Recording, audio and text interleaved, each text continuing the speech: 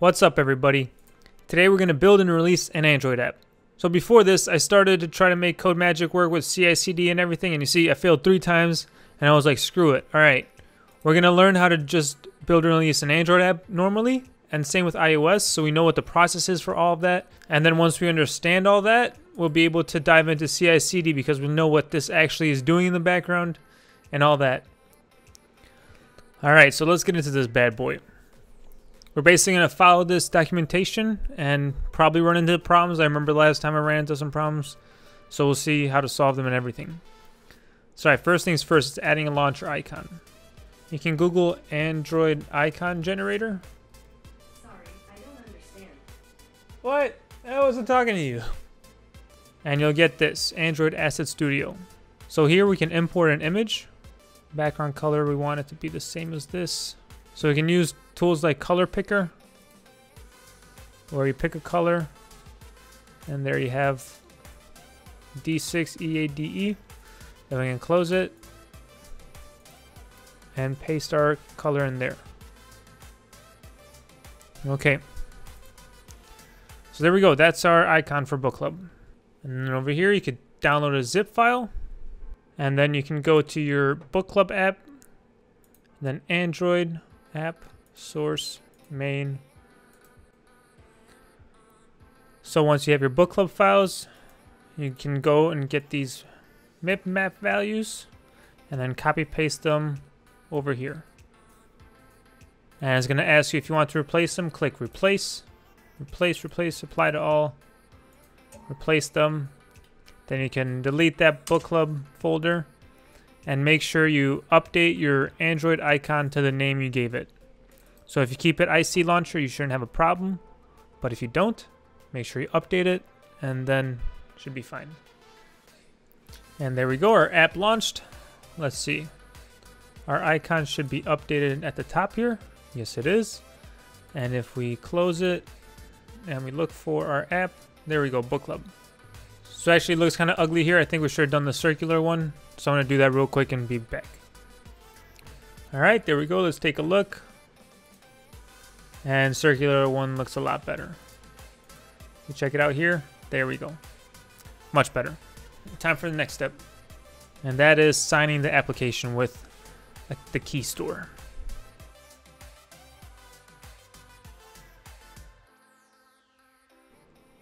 So now if we try that again, hopefully it will work.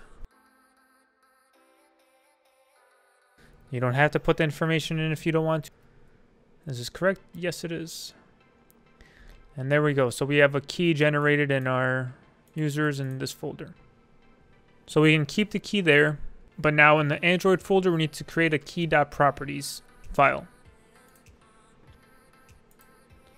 So in here, we need a new file called key.properties.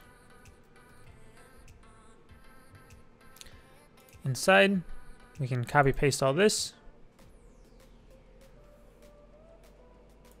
add in our passwords, and we could just copy that location.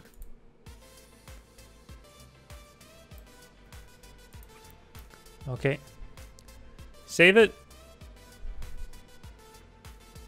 close it, and on to the next step. So our Android app and this build.gradle, before the Android, we need to add the location of where our key is stored. So we're going to copy this, paste it here. Then in the release type, we should see debug. And instead of debug, make it release. Next, we need to add some signing configs before the build type. So over here, right after default configs, we add the signing configs. And we sure need to change anything because all these are stored in the key.properties. So then we need to review our app manifest, and label is going to be the name of our app. So we got to make it the official name. It's going to be Book Club. Add the Android permissions.internet if we need internet access. We definitely will need internet access. So in here we could add the user's permission of internet, And let's see what's next. Reviewing the build configuration. So the build.gradle, which is where we're at. Make sure our application ID is right. It is. Version code and version name.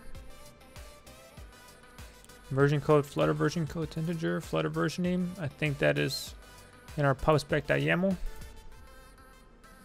Yep. So it takes this from our pubspec.yaml. We don't need to do anything. Minimum SDK version, target SDK version.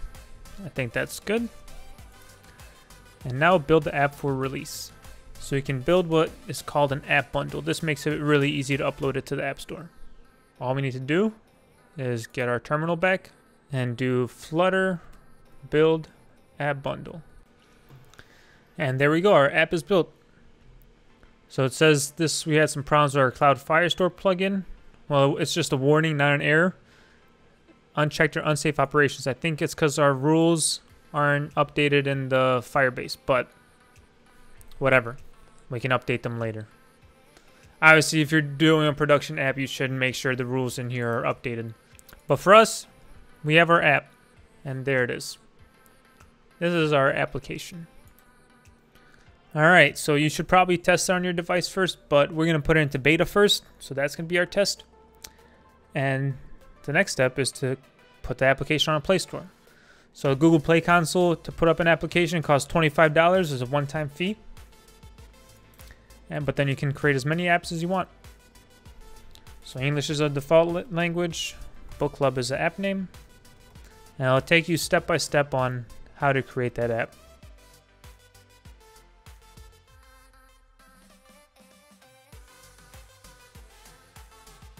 So I need to create a high resolution image, 512 by 512, so I'll do that real quick. So alright, created the image. Drop it here. Looks great. And I forgot we need screenshots.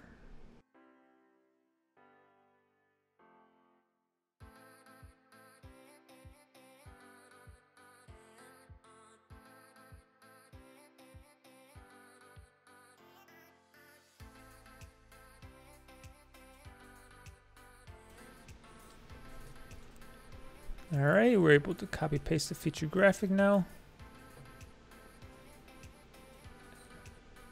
Success.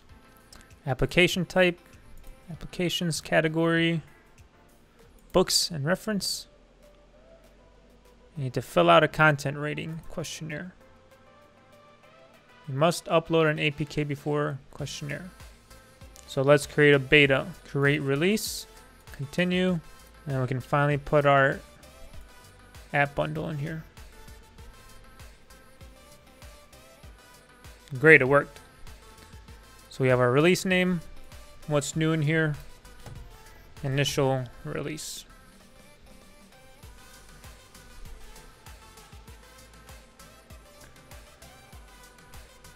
So the error message is we haven't selected all the countries, and we'll be doing that in pricing and distribution, so we'll get back to that. We go back to store listing, content rating.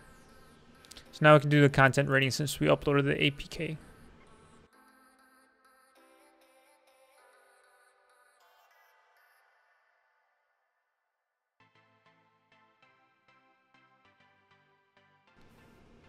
Okay, so we get back to the store listing after we did that. Provide an email. Okay. 2 more check marks that we need. So you have to have a privacy policy URL. So while I was editing, I thought I'd do a better job on the privacy policy. So there's this website called termly.io, and here you just fill out a bunch of forms and it basically generates a privacy policy for you. And then the link you could do is you could go to your app or whatever in GitHub and create a MD file and then paste it in here. And now you can copy this and paste it into your, and you can paste it into your privacy policy so you're not really cheating anything. And there you go. Ads, doesn't contain ads.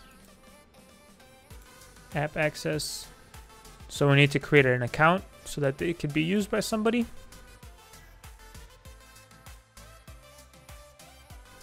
Okay, so now we can give those credentials.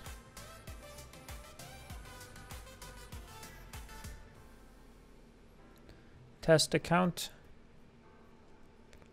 Username / phone number bookclub@gmail.com. Password 123456. Apply and save. Okay. Target audience and content. 18 and over. Next. Next. Save. And there we go. We got the green check mark. And now pricing and distribution. We're going to do all of them.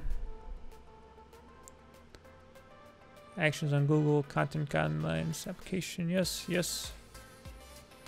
Save. All right. And then here, if we refresh, start rollout to beta. Confirm. Make it open beta testing. And there we go. It's waiting. It's pending publication. So now we just got to wait on the Google Play people to approve or disapprove this app. And we're done. Now we know the steps involved with adding an app to the Play Store normally. And as we learn about CI/CD, we'll know all of this will be done automatically for us. Also, Android is a little bit easier than for iOS. But in the next video, we'll do the manual way for iOS as well. Then once we understand how both of them are done manually, we'll be able to implement CI/CD. Does this all automatically for us, and we don't have to worry about it. But anyway, that's it for this video. Make sure to like, subscribe, and share if you enjoy the video, and thanks for watching.